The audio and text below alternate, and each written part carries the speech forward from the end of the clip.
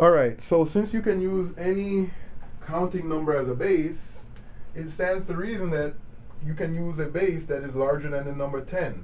But what happens, what symbols, what numerals do you use when you have a base larger than 10? Because in order to have a true place value system, you need a symbol, you need a base, and a symbol to represent all the counting numbers that are less than the base. So if your system has a base greater than 10, what do you do once you get to 9? Because you're going to need a unique single symbol to represent all the numbers after 9 up to your base.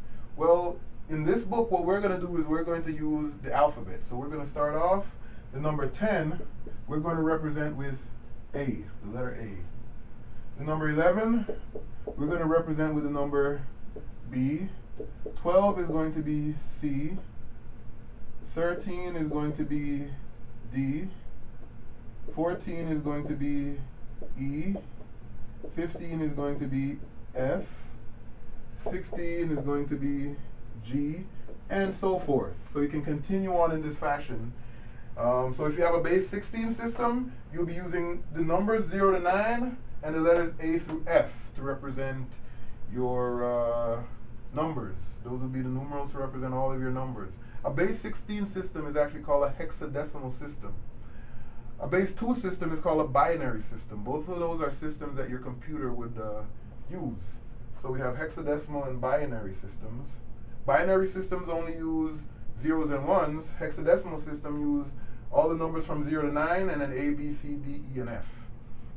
Okay, so let's actually do some conversions in systems that have bases greater than 10.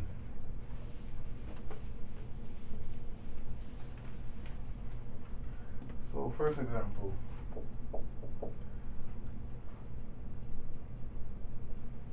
So the first example is convert the given numeral to a numeral in base 10.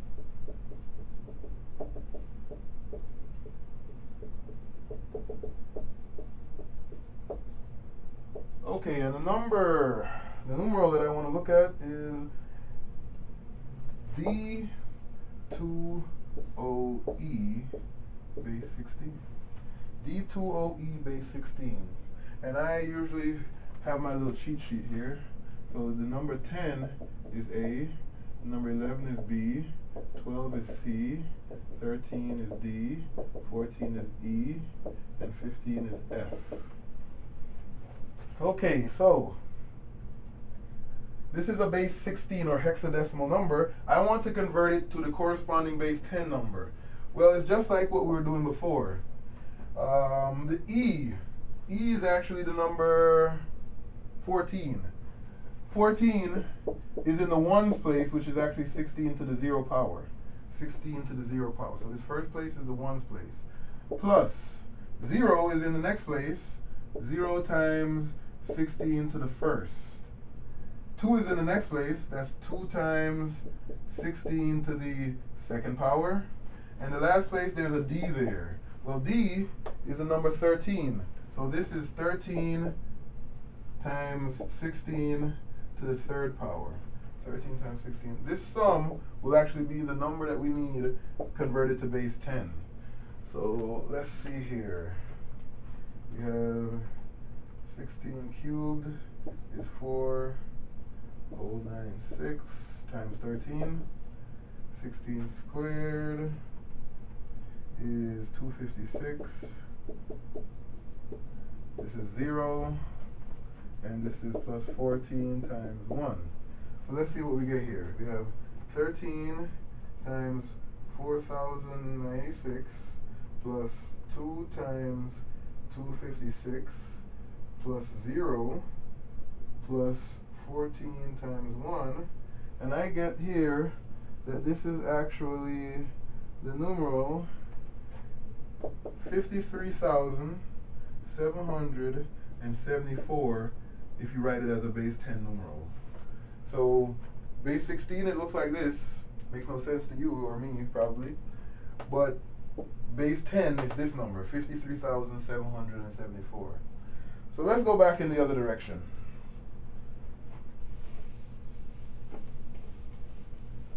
And let us convert a base 10 number to base a base that's not 10.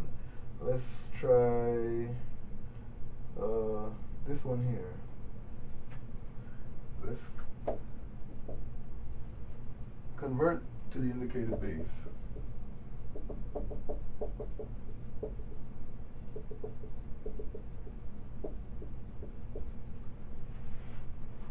So let's look at this 9004. 9004 is in base 10. They want me to convert it to base 12. So this is not base 16 anymore, it's base 12. So I only need numbers up to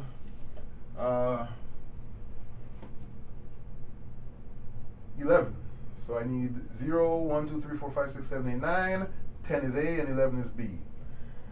Okay, so now let's convert this to a numeral in base 12. Well, in order to do that, we need all the powers of 12.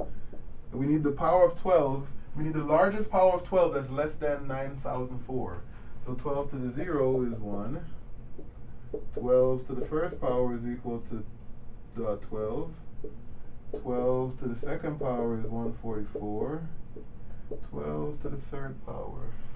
Let's see, 12 to the third power is 1,728. 1,728, which is still smaller than 9,000. So then I try 12 to the fourth power, and that's 20,736. So 12 to the fourth power is 20,736. Well, that number is bigger than this one. So we only need 1, 2, 3, 4 digits to represent this number. We don't need this fifth place value because that value represents groups that are larger than 9,000. So the first thing we want to do, is, well, first we know there's a 1, 2, 3, 4 digit number. We need to know how many groups of 1728 there are in 9,000. So 9,004, that is. 1728. And there are 5 groups there. There are 5 groups of 1728 in 9,000. And let's see. Those 5 groups represent 8,640. And when we subtract that from 9,004, we get 364. So it turns out that if I take 9,004 and I divide it by 1,728, the answer is 5. And when I do the multiplication here, I get 8,640. And this subtraction gives me a remainder of 364. So that's the remainder, that's the quotient. So now I'm going to move down to the next place value. The next place value, we have the